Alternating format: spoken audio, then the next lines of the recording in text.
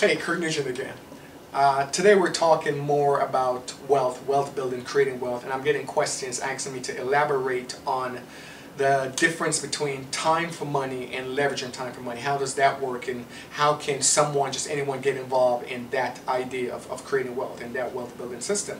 And we spoke about Robert Kiyosaki, and that's explained in that book as well, but let me go into it right here. Take your job.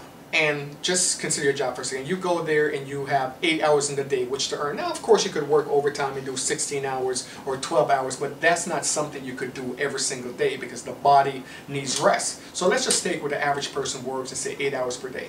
You're going to work and you're working 8 hours per day. Those 8 hours, that 8-hour window is your earning power.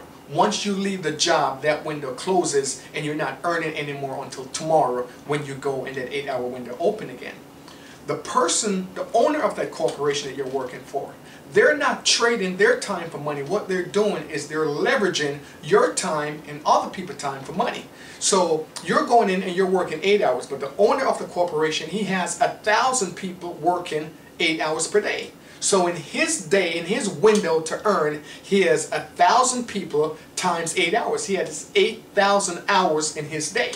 You only have 8 hours in your day. So you can never compete with this other guy because he's getting 8,000 hours over his day. You're only getting 8. So you have to find a way to leverage it. How can you get more time out of your day? How can you get more hours, more productive hours out of your day? Because there are only 24 hours in the day. So you have to find a way to start leveraging. Now, a lot of people are doing this. As a matter of fact, tomorrow I'll put out a video called 21st Century Slave. I just made this video and I want you guys to take a look at it, just so because it has in the video, it speaks about a concept of how to leverage time for money, and that's just one way of doing it. So tomorrow we'll talk more about it, we'll put it out, but the idea of leveraging time for money, anyone who's building wealth right now, that's exactly what they're doing. They're leveraging time for money. They're not trading their time for money. And as long as you're trading your time for money, you're going to need to create other streams of income, other revenues, other areas of revenues.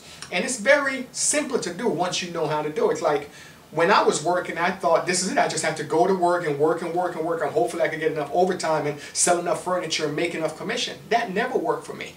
But once I got into poetry, I published my own book, and 10 years later someone is still buying that book. So I'm making money right now in 2011 off of some work that I did in 1999. Okay, so my books, that's one way of earning money. Then another way, I have CDs. You wake up in the morning, you see that you have a huge shipment, a huge order for CDs, and you have to ship those out. But you were sleeping while the order came in.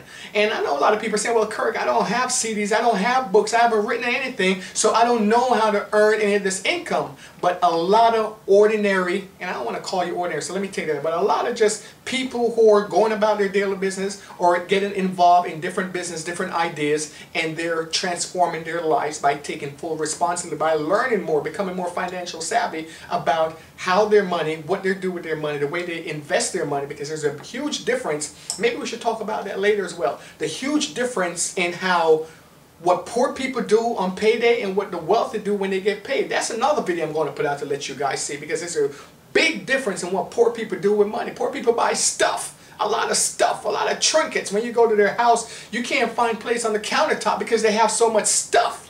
But the stuff has no value. It's a liability. Rich people don't buy stuff, they buy assets, and that asset earn money to bring them more money, to buy more asset, to bring more money, and the cycle never stop. While we're buying stuff. So forget about the stuff, keep with your financial education, start learning about how you can transform your life. Keep coming back here. If you have any questions, just leave the comments below and I'll answer them in the next video or the videos that's coming up, and share the link, KirkNugent.com, Facebook.com/KirkNugent2 or YouTube.com with your friends /Kirk Nugent, and we'll keep going.